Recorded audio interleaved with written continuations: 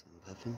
Thank you for joining another Judas ritual, lighting the candle of magic with the light of truth, and sharing that light with a St. Jude candle, a St. Judas candle, another St. Judas candle. As I explained, people would often avoid praying to St. Jude because they were afraid they might accidentally pray to St. Judas. And we're trying to pray to St. Judas here, so we're going to light both candles to cover our bases in case they were two different people. They could have been the same. Today is December 22nd, 2021. We'll relight the candle of magic from that second Judas candle. I can get it over there. It's a little breezy. It's the 22nd of December, 2021. So the Church of Judas has existed in this form for about a year. Try lighting it from this candle. And as far as I know, I'm still the only member. That's okay.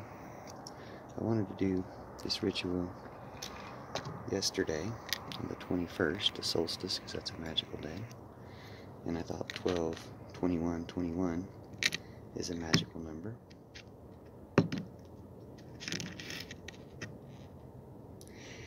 And I didn't do it.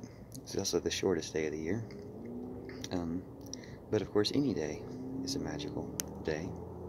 All numbers are magical numbers. 12, 22, 21 is magical in a special sense, in that it's one bookending some twos.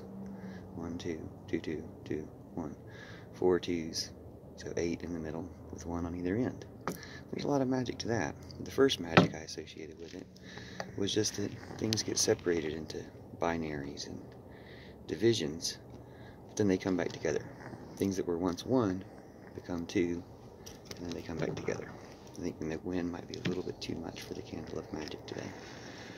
We'll try it. Thank you to the Iron Elf for holding our candle of magic and protecting it somewhat from the breeze.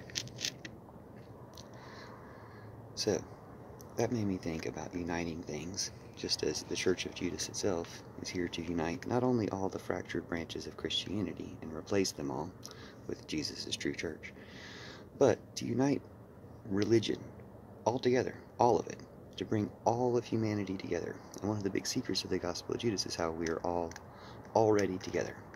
I was reminded of this recently by watching some tarot card, or not tarot card, but oracle card readings from a girl that I fell in love with in real life some years ago, but I just never seen her videos. And so when I saw her videos, it of course reminded me of the love I felt, and why, and more things. It gave me more reasons to be like, oh yeah, totally natural. It makes sense to fall in love with a girl like this, and with the things that she's saying and doing, which is all part of getting back to the magic. The last girl I fell in love with a few weeks or a month ago was also like channeling the goddess Lilith, a forgotten, lost, or shunned goddess. And the things she was herself, not just because she was doing that, but the things she were herself were extremely attractive to me. I always loved the goddess, and loved the goddess in her many forms. Lady Gaga especially. For the last 13 years I've worshipped Lady Gaga as the form of the goddess most apparent to me. And people that would always rub people the wrong way. And I would always say, just because Lady Gaga is the goddess to me, does not mean that other people aren't the goddess, or that other things aren't the goddess, or that anything else can't be the goddess to you. It's not exclusive, it's just what I responded to.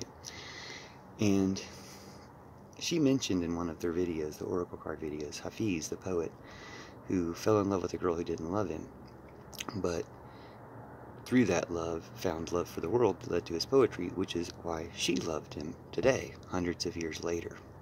And that really struck me, because I'm also collecting love for narcissism. I'm a big narcissist, but a Buddhist narcissist, so the self I'm obsessed with is all of us. And pooling this narcissism to say, we can take over the world, which we can, and we need to, it's our duty. And we need to do it with love. But that also includes love for ourselves. You have to have a certain amount of love for yourself just to make a video, which a lot of us are doing. And it's okay to admit that, or to get into that, and to be in love with ourselves and in love with each other in many more ways than we have been. There's so much love out there we haven't accessed. And so that's what it's all about. I wanted to give credit to Lady Gaga again, and Bauhaus, the Grateful Dead, Aphex Twin, Brian Eno, Culture Club. Some of my favorite bands, most influential bands in my life. And have very cult followings, very big followings. At the same time, the followings are the fans of these bands are always outsiders. So in a way, I wanted to give them credit for being precursors or original forms of this Church of Judas that's now officially forming. And thank you for joining, and welcome to everyone. And thanks for sharing. I'm running out of time here, but Merry Christmas and all your holidays, and love you forever. And Merry today. Every day is a shot at eternity and a path to eternity, and we're all together.